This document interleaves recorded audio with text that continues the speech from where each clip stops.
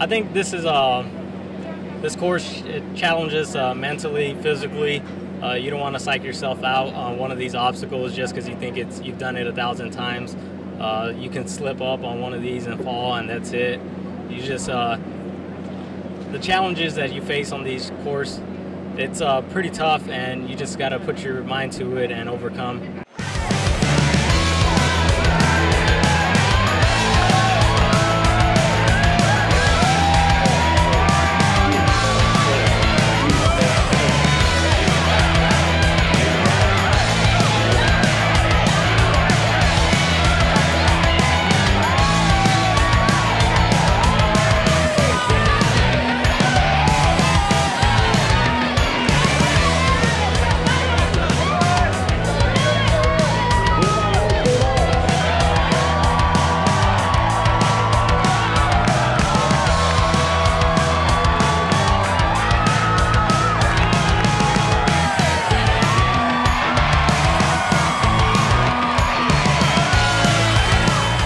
Yeah, in the beginning, watching the athletes, I knew there was some things that I couldn't do. No way. They were just too incredible. They were strong and doing some amazing things that I didn't know were even possible.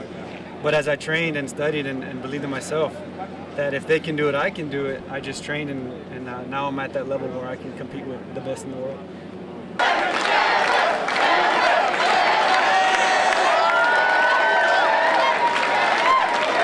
I would say my best supporters are my dad, my Thea, and my brothers. They're always there for me to help me out, and sometimes some of these things are hard to attend, and they really show a lot of help, whether it's financial or just support.